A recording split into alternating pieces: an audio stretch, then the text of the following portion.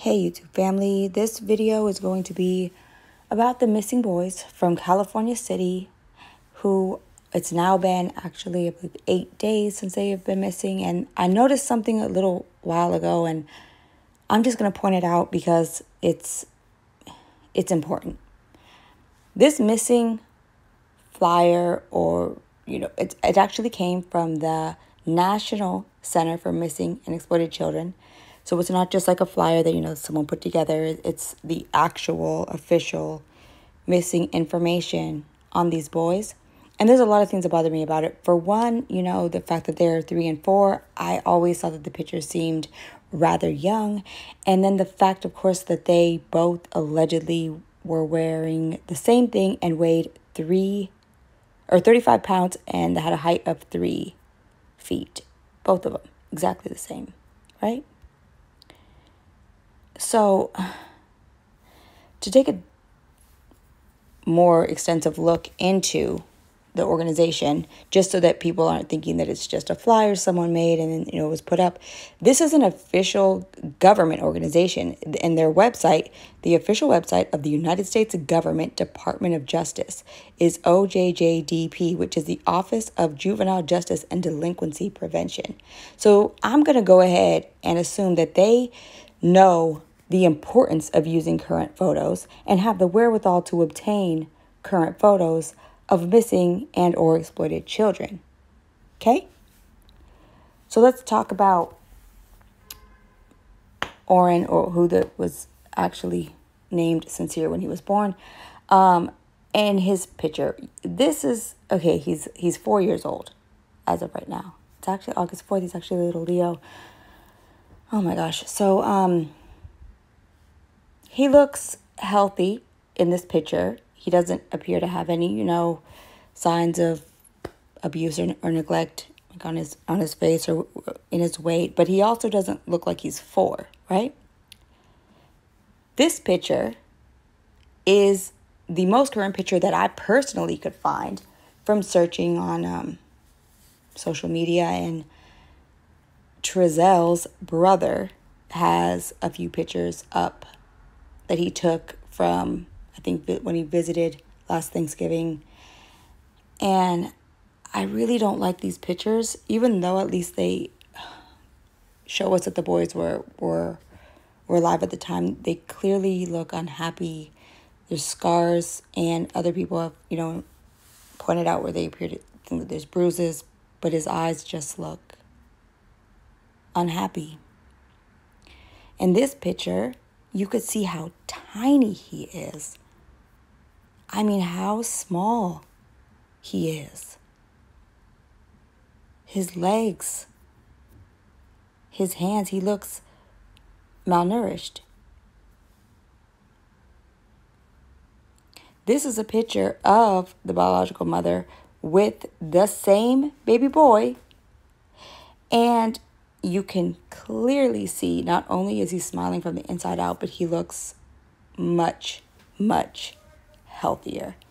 He actually looks like he was going to be, you know what I mean? Like he wasn't going to be a skinny kid from the size of him in this photo. Okay, now let's go on. Next baby, who is 3. Well, he wasn't in that picture. But I want to show you guys something that I found also on that same relative's profile. Does this look familiar? Thanksgiving 2009. It says it's the same picture.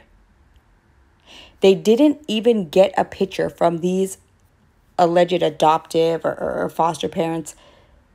It came from the social media page of a relative who doesn't even locally live in the state from the last time he was around for the holidays. That is crazy to me. It's concerning. It leads me to believe that there are no current pictures, at least none that came after this day. And again, look at how thin this baby also looks. Okay, so now compare that picture to the one that, we know that that is the one that they were using, to a photo that also came from the mother of that same baby boy, clearly happy and healthy. You can see his little stomach poking out over his pants, and his hands look almost bigger than they do in this picture.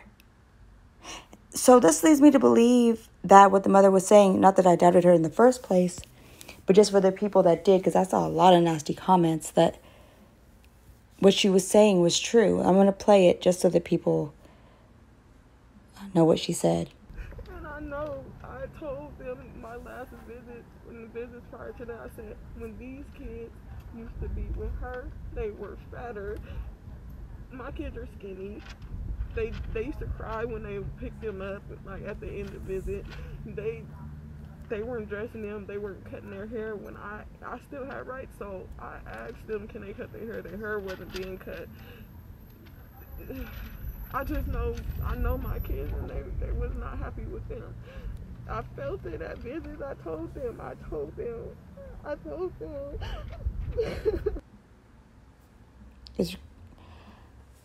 It's really heartbreaking. I hate seeing the interview with her, because it's you could see her pain. And my question is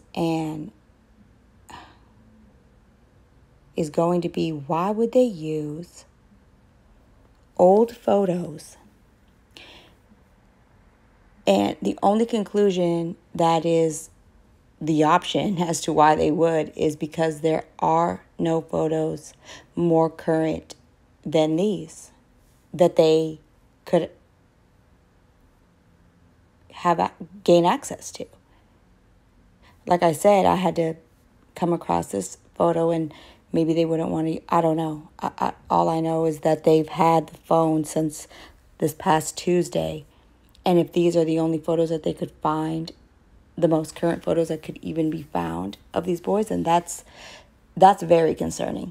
Because what parent doesn't take pictures of their children? I probably have hundreds to thousands of, anyone who has a child has so many pictures of their children.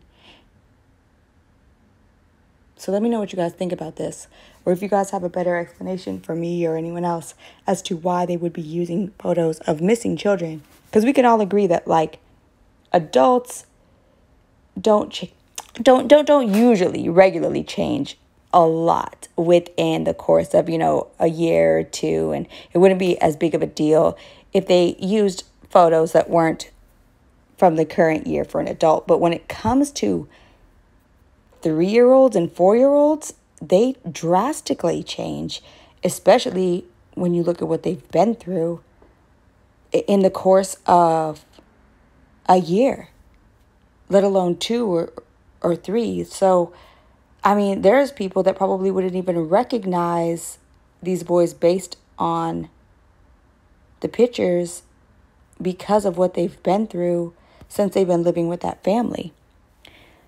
So again, let me know what you guys think. My heart just breaks for this family, and I want these boys to be found no matter what the outcome is, because it's extremely sad. And I'm just going to continue to update you guys on whatever I come across or find.